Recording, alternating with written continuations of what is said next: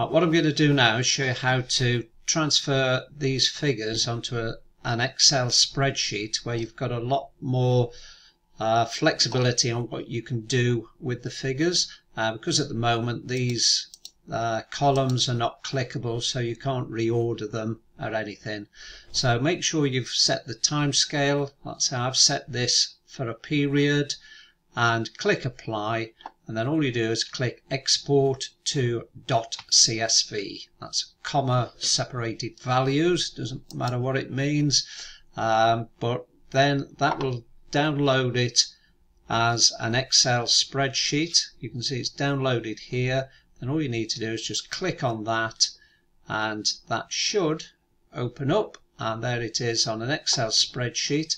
You can see it's all mixed up, all the different columns. So what you can do, if you've not used Excel before, just go and put your cursor in between the columns until you see a little line like that, and then just hold your mouse left click down, and then you can drag it so that you can see all the details.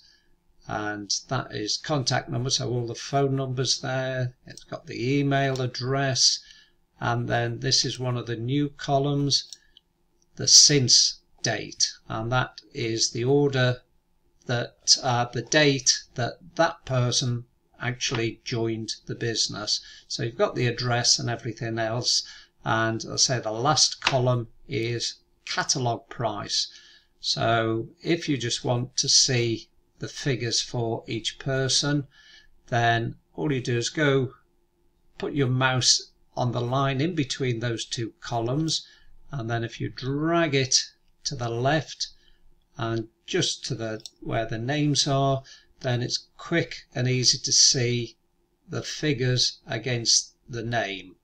So that is a start. I'm going to show you other things you can do with it in a moment. Right, as you can see there's people who haven't put orders in. Well, you can't see, but there's people who haven't put orders in, people who have put orders in.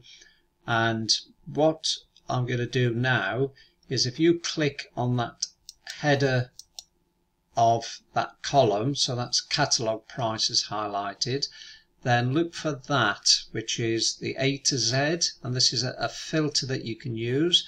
If you just click on that, then you can do A to Z or Z to A.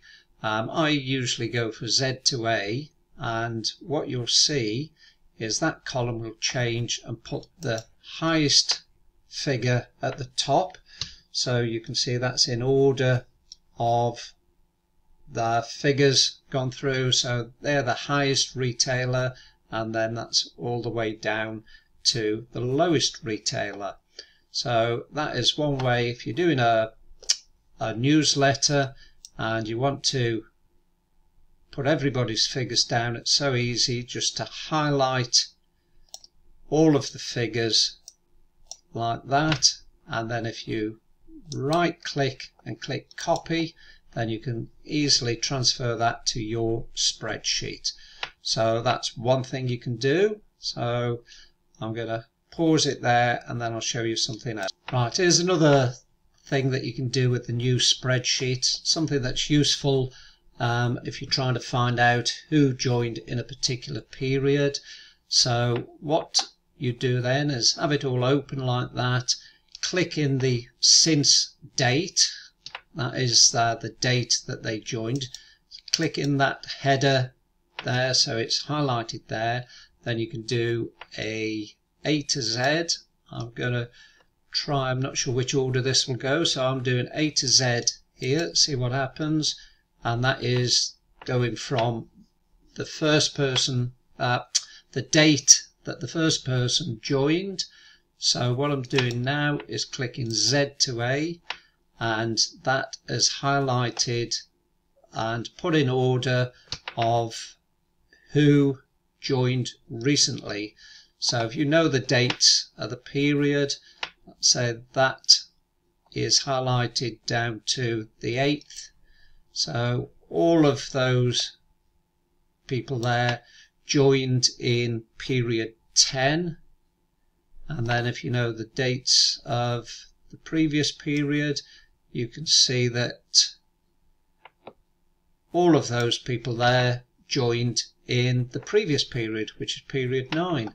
So you've got a list of people that you can use if it's for a newsletter or trying to find out when people joined the business. Right, I'm going to pause it now and then I might show you one more thing. Right, I'll just show you one more thing on this. I'm just keeping this relatively simple. There are a lot more things you can do with it, but that's a bit more advanced. So on this one now, it's got sponsor, common, a lot of words there, sponsor, common and ID. And so if you want to find who's in whose team, then all you do is click on that header there and then click A to Z or Z to A, whichever way you want to do it. So that is now put in order of distributor number. So you can see that all of these have been sponsored by one person. So let's say if you look at the distributor number there, so I'll just highlight those, the next section there, those have all been sponsored by somebody.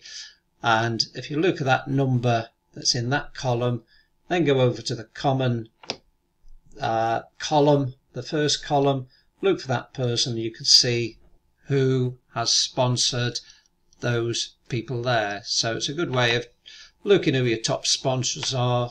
And let's say, hope that helps. And let's say I might do another video with more things that you can do. Okay, bye now.